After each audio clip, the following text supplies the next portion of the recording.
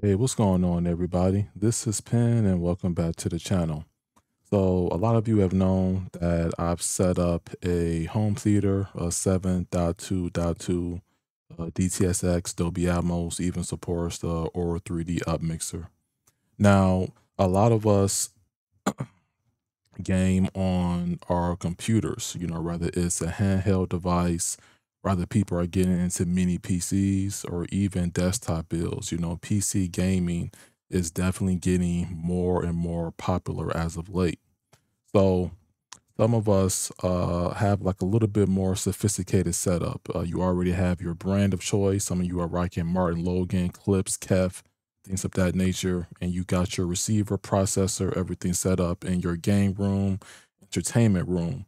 Well, Windows 11 does allow you to play around with some spatial sound formats and also rock a 7.1.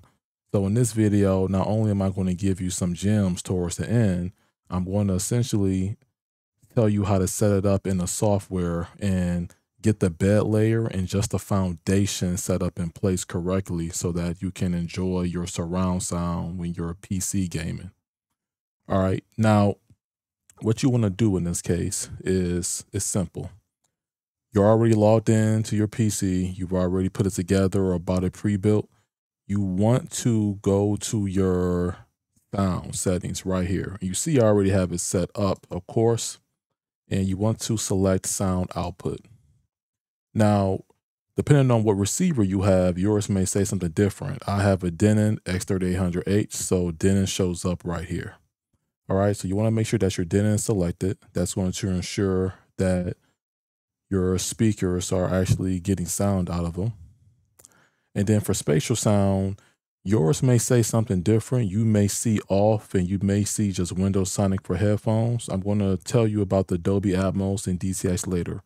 For now, we want to do off. Go to more volume settings. And then from here, I'm going to scroll all the way down until I see more sound settings under advanced.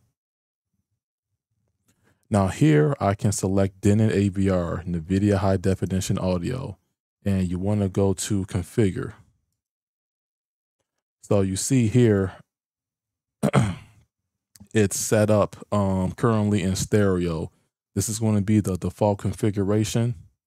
And depending on what you have, you may have built a stereo, a quad, a surround, and then they have 5.1 that way, and then 7.1. And then these additional options, you're going to have to install those applications from the Microsoft Store. I'll show you that. I want to focus on 7.1. So this is going to be a dedicated center speaker, left, right, at least one subwoofer, and then a surround, a side left, a side right, and then you have your rear left and your rear right. So that would be a 7.1 configuration. And then you can test this. So you can hit this and then it can say the device is being used by another application. So that's because I'm recording at the moment, which is why that came up. So I'm going to hit no. But essentially, you can test your speakers before you continue on with the configuration. Okay. And I'm going to hit next. And then it says optional speakers. You want all of these checked. Once again, full range speakers, front, left, and right, surround speakers. You want all of these checked. And then the configuration is complete and you can hit finish. So each time you boot up your PC, you should have a 7.1 surround sound setup. And it is very immersive and it will use all of your speakers in your configuration. Then from there, you can up mix it to what you want. You can do Dolby Surround or 3D, DTS, your receiver supports those options, things of that nature, okay? And then from here, you can just hit okay. And then boom, that is that. Real simple and straightforward. Now, there's going to be times where, especially some of these newer games that can be indie or AAA, they can support Dolby Atmos natively. So what you want to do is you want to go into your Microsoft store. You can type that in via the search, or you can literally, some PCs have it automatically um, as a quick fix right here. So what you want to do is I just typed in DTSX. You can type in Dolby, but you want two applications. You want DTX Sound Unbound, and you want to also install Dolby Access. Dolby Access is how you're going to be getting your Dolby Atmos. Now, when you have a home theater setup, you don't have to pay for any of these. DTS or Dolby Access, they're completely for free in a home theater sense. All right, so the first application that I'm going to show is going to be DTS Sound Unbound. I'm going to open that up, and I'm going to go all the way to DTSX. And as you can see, and this says not licensed, things of that nature. I can go to the home theater setup, and then I have to enable it right there. So what you do is simple. Go to your Denon, and you go to DTSX for home theater. You'll click on that. And I don't know if it's going to mess up my recording. It shouldn't, but go there. And you see that DTSX is enabled.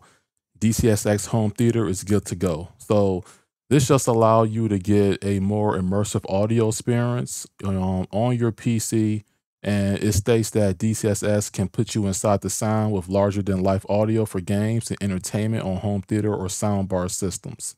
So of course it's going to be most valuable while you're playing games, but also if you're using this as a home theater PC in the traditional sense where you're playing your movies and TV shows on it, this is another application that you can add to the mix, okay?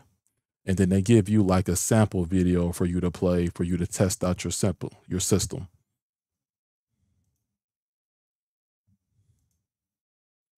And generally, you just want to use the DTSX for home theater, and that's generally it. And you can explore the spatial sounds, and it's pretty cool, guys. It's pretty cool. All right, so next, I'm going to go to my Denon AVR, and under spatial sound, I'm going to go to Dolby Atmos for home theater. All right, so when you have the Dolby Access app enabled, I'm going to exit out of that. You want to head all the way over to products, and what you want to do, they charge you for Dolby Atmos for headphones, but in the home theater environment, it's free. All you need is the equipment, and this gives you your Dolby Atmos. Now, heads up, I will only enable this for games that support Atmos natively.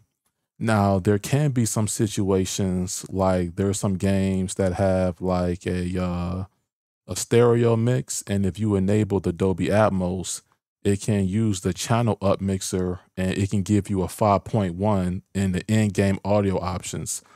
I've had that happen to me one time with this application turned on. So you can play around with it. It can deliver powerful moving audio to your Dolby Atmos enabled home theater, soundbar, or TV. And you want the channel up mixer on. It just provides a surround with high experience while listening to stereo and multi-channel audio sources. So you can play around with it. For me, I usually turn it on when there's a game that actually supports it, because what happens on some AVRs, especially the Denon, it can have like some glitches or some bugs within the software. But generally speaking, Doom the Dark Ages, that's an Atmos game, for example, right? As soon as you turn Doom on, your receiver displays Dolby Atmos, like, you know, and then from there, you can up mix it to whatever you will prefer as your up mixer. But this is how you get it enabled. And you can tell by the visual here, you know, it has a center, a left and right, and it has some two rears, things of that nature, just to give you a sense of what you can do with this. But it's supposed to enhance your surround sound. And that's generally it when it comes to the setup. And I hope you guys enjoyed this video. Let me know what you think down in the comment sections. Some of you that are PC gamers that actually game on TVs or that have sound bars or surround sound systems, are you using this? Did you know about it? Did you know how to properly set it up in terms of Windows 11? Things like that. This is definitely a game changer for your surround sound, and I would definitely recommend you research and utilize these applications to their fullest extent. All right, so that's about it. Thank you for watching and take care. Goodbye.